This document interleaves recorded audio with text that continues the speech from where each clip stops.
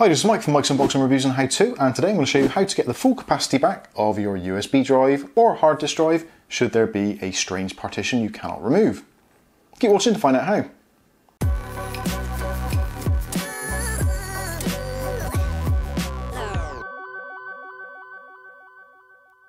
Okay, so today I'm going to show you a relatively quick way of restoring the full capacity of your drive, should it be a USB thumb drive or a hard drive, SSD, that kind of thing.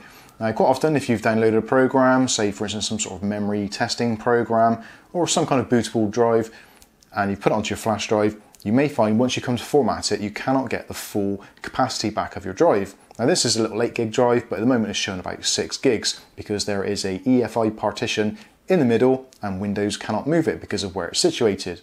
So let's go to the computer and I'll show you what I mean and how to resolve it. Okay, so we'll plug the drive into our computer, and this is our volume. So if we now go into disk management, so right click and choose disk management, and here we can see there is our removable drive. So it's 7.36 gigabytes, so it's 8 gig stick, and as you can see here we've got our healthy EFI system partition, we've got our new volume which is the FAT32 partition, but we've got this weird bit of unallocated space.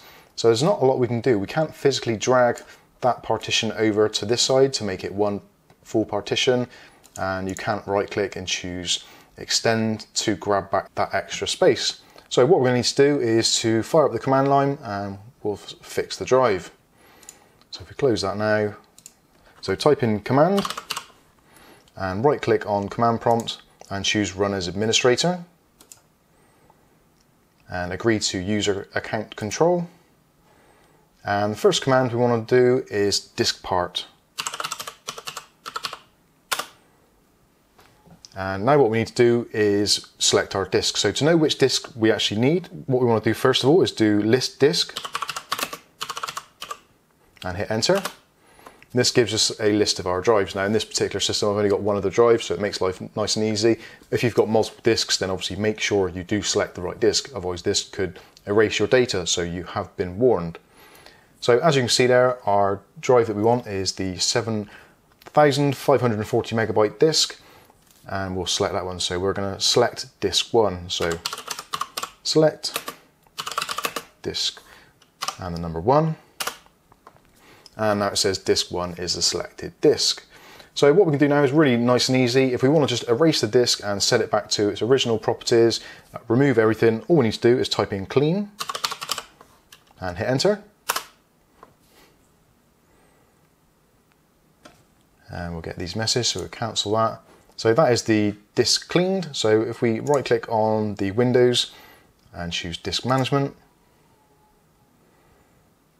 and there we go. There is our complete capacity drive with unallocated space.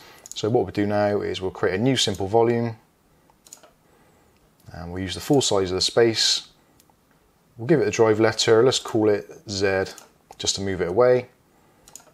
And we'll format it with NTFS and perform a quick format. Hit finish. And it'll take a little while to format the drive. And there we go. There is our new volume. So we can now go ahead and use that, plug it into another PC, and we can use the full space on the drive.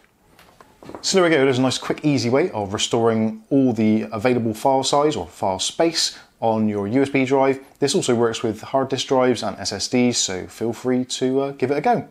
So there we go. I've been Mike. This is Mike's Unboxing Reviews and How To, and hopefully we'll catch you in the very next video. Thanks for watching.